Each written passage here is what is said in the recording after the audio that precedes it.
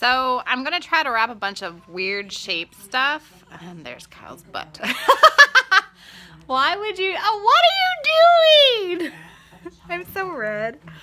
So I have things like a little Jäger bottle. I've done this before with the big one. Could you not? And then I have like weird shaped stuff. And I know like a bag would be awesome. But I'd rather wrap it because it's funner. And then I have like this one, the DC Rono. And I think that's it. Oh no. And then I have one more bag. So I'm gonna do that. Someone else is gonna. That's what I thought. Alright, so on to wrapping. So you're gonna cut the paper to about the length of, a little bit over the length of the bottle. Put it almost centered, and you're just gonna roll it. So you're gonna tape a piece, and then you're just gonna roll it till it's covered, and then you'll slice off the excess. So then you tape it down, and now you just kind of pull down the bottom, and then you tape that down. And then you're gonna scrunch at the top and tape the top down. And there you have it. That's one down, and so many more to go. Is that bad to Johnny when you were around it? VLOGMAS creepy. Oh. Is it funny or offensive? I don't even know. I'm just not good. Why do they faces? Were you filming something? Yeah, my vlog. She films everybody all the time. See what they say. Christmas Eve tradition. The Jägermeister. Huh? I'm not stupid. You're so stupid. Stop messing with me, Kyle. Damn, dude, you're just spilling it all over the place. I'm so excited. You gotta do bar sound. Just say, why are you spilling it everywhere? Because the anticipation. You're just wasting liquor. You want me to? It's because I'm laughing. Is that when Are we just taking shots? We're taking shots. We're not doing the Make bomb? us like Randy Savage in here. Oh, God. Why are you in here? Why are you in here? Because I'm always in here. You want the German shot? I'm on. Why are you in here? Get the storm in. Wait, here it comes. They're Here it all comes. past 30. We're doing it with the red Rockstar. Or orange Rockstar. How was the track? Don't knock it till you try it, right? That's why I got it. This is hydration. Oh, Jesus. Trying to be hydrated this whole time. Not so Wait, you handed me 1 cup. You're not gonna die. You can keep drinking. Oh, wait. It is 5 of us. 1, 2, So you're gonna use that? Oh. I'm gonna give it a shot. I'm gonna see what it's like the first time. Not inebriate yourself already. It'll make the story better. Here, come on. You have one with me. Where's Grandpa at? You live here. Grandpa did it 2 years ago. I want to see her try. His age doesn't really change. You see, by this time, if I was Ryan, I would already be drinking. But No, I'm a good boy. No. I'm a good boy. I What? think these would get wet because one of them. Where'd you get those shots at? Those eyeglasses. Didn't you buy them at the party?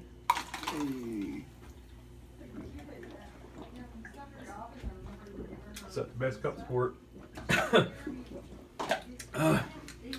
I'm not used to energy drink.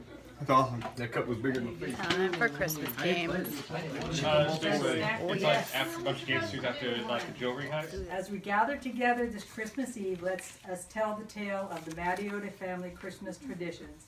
Our story begins in the early 1960s, where John, Darlene, and their 3 children, Darla, Susan, and Monica, anticipated Christmases past.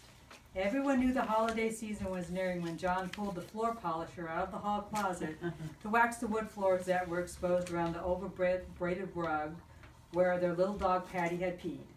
As John dug out the polisher, which was buried in the back of the closet, he muttered to himself, Oh, does this sleigh come with 22-inch rims? You often wondered that in the 1960s, huh?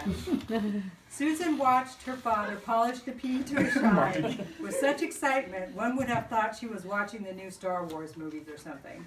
But remember, it was the 1960s, and it didn't take much to make the little girl exclaim, Oh.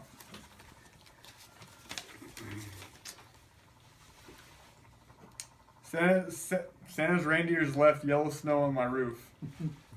With the floors gleaming as best they could, John pulled open the orange attic stairs in the hall ceiling and pulled down the box with the artificial tree. As the cumbersome box almost knocked him down the stairs, he shouted. What did he shout? There's not enough brandy in my eggnog. Probably did. None of that brandy in my eggnog. He assembled the tree by sticking the branches into the center pole. Darlene decorated the tree with old glass ornaments, and a very fake-looking tree was waiting for Santa. The three girls always wanted a real tree, but their mother told them she was allergic, even though the real reason was because the mistletoe is hanging over the toilet. Darlene always made the best fudge for Christmas. When she got out the big pot to cook the fudge on the stove, the three girls wanted to watch. She added the margarine, sugar, and milk and began to stir the ingredients to a boil. When she had to add the chocolate chips, the fudge began to thicken to the consistency of what seemed like it must be cement, because she would yell at the girls to get out of the way and leave her alone, muttering under her breath.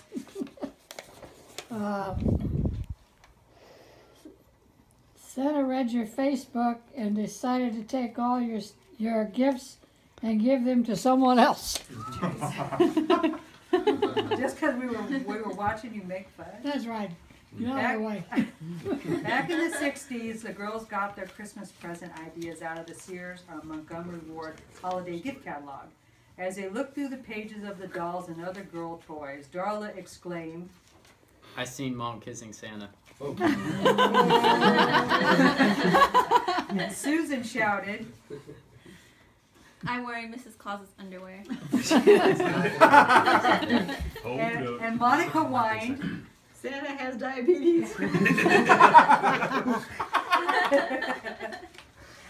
With their gift ideas in mind, the girls went to see Santa at the Lauren Plaza Sears.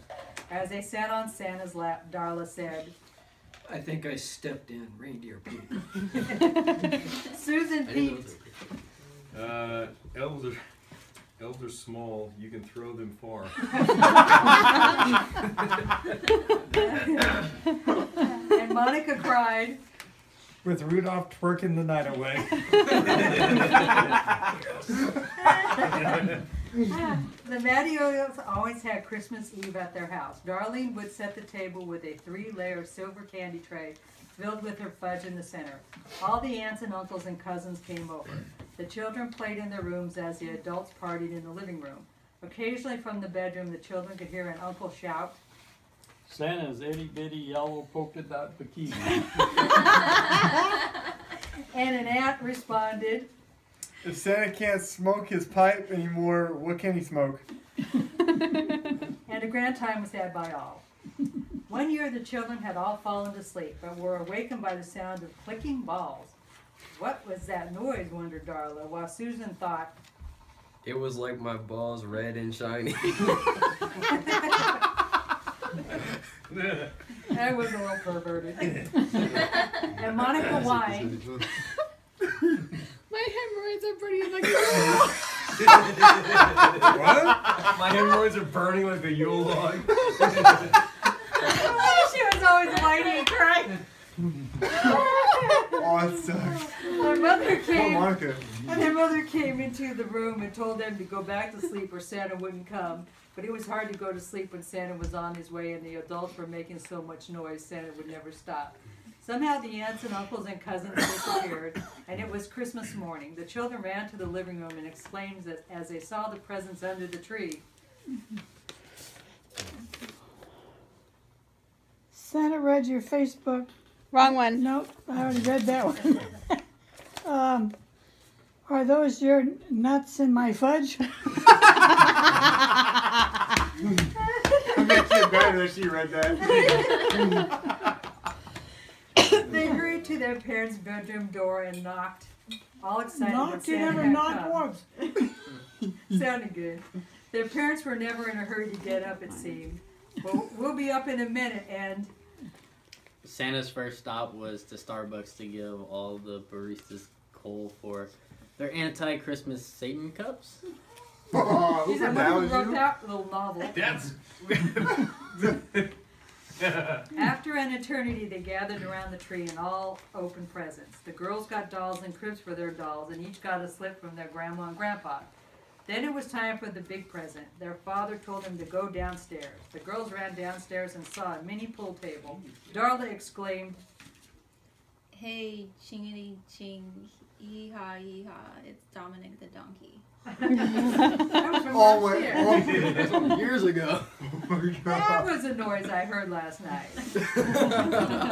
Susan and Monica wondered how they heard the pool table before Santa had ever arrived and vowed to hide under the couch the next year to watch for him. But they never stayed awake to find out for sure. Grandma and Grandpa Mattiota usually had Christmas dinner at their house. All the aunts and uncles and cousins gathered. The women stayed in the kitchen and cooked while the men stayed in the living room and argued about... I play with elves. Or... Rudolph Snow's shorted out and electrocuted the rest of the reindeer. The 13 cousins stayed out of the way. At dinner, Grandpa told everyone to munja and eat everything on their plate, and if little Mary was there, the children got a little wine as well. After dinner, the women stayed in the kitchen to do the dishes, and the men stayed in the living room to argue about...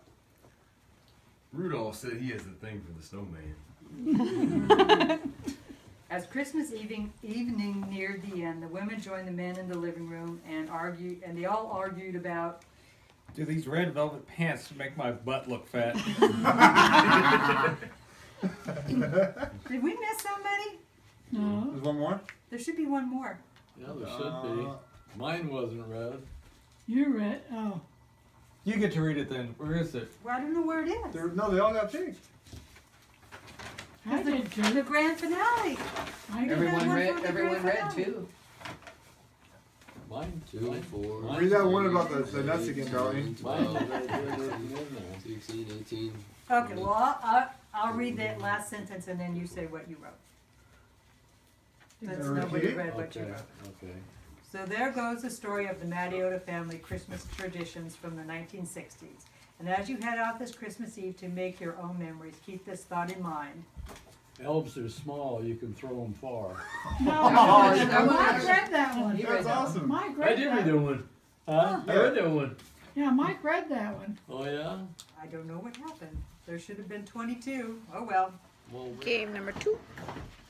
Guessing the candy. All candy. Wait, there's another Are you eating the gobstoppers? Just like the You know. Andy's mint Games. Oh! Game 3. Are you gonna do the We have money, like every but year of for presents. jacking up the prices even Don't know what they are. No, I think that's him. No, that's Mike. Yeah, That was Mike. it's either Mike or Kyle who does that. Jacking up the prices when you go. Oh no, that was Kyle last year. Bids me up and I bought something for... What did I buy? And I was like, Crazy fucking game. I think right now. $400. You To keep bid running on upstairs. presents. This game gets a little... Brian, Jesse. Jesse. Jesse. Wait. Who's the shortest? Jesse. If we're talking about... Oh, you are the shortest, aren't you? Mom's the shortest. So, what is You're more elf. Santa, You're elf size. Who wants to buy it? Yeah, To it's a buy hat. Oh, you're buying? What do you buy? Well, I want it. Oh, if we're buying, I thought you meant we had to wear it and like be the 40. 40. Kyle wants 40. I'll spend 60 on this. 60? Who's got 60? 80? This is awesome. Monica's at 80. 100. Yeah. Would you stop it? You're wearing the damn thing there. You have to wear it tomorrow. Wear it, so- Tomorrow you have to wear it at dinner. I say we stop right now at 100 just so Kyle has And to our wear house. it. You shall. You got 100? Ha ha. All right, everybody. He has 320 Well, I'm now. gonna tell your niece that you just screwed her out of a present in her stocking. Man. Well, that ends our night. We partied, we had fun, and we had our gift exchange with our cousins, and we just hung out and played cash and guns and had some drinks. And till tomorrow, this ends Vlogmas Day 24. Bye, guys.